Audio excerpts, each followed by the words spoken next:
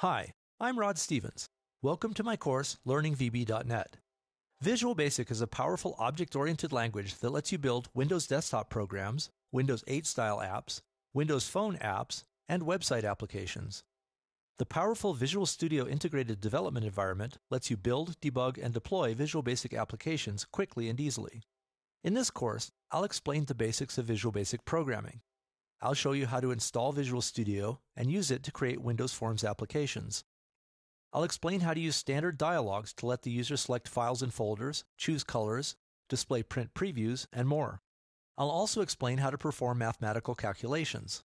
Sometimes, even the best designed program can go astray, so I'll explain structured error handling techniques you can use to protect your program from invalid inputs and other unexpected problems.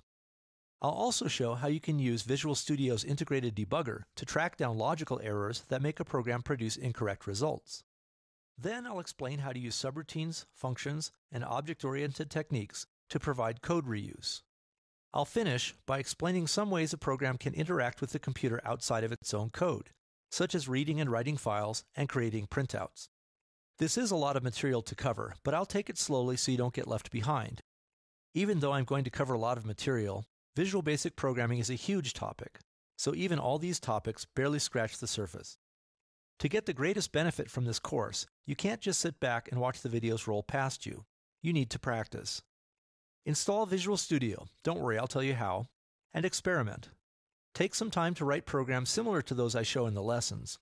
Then try modifying them to see what you can make them do. At the end of most lessons, I suggest a programming challenge for you to try. I strongly encourage you to work through as many as you can.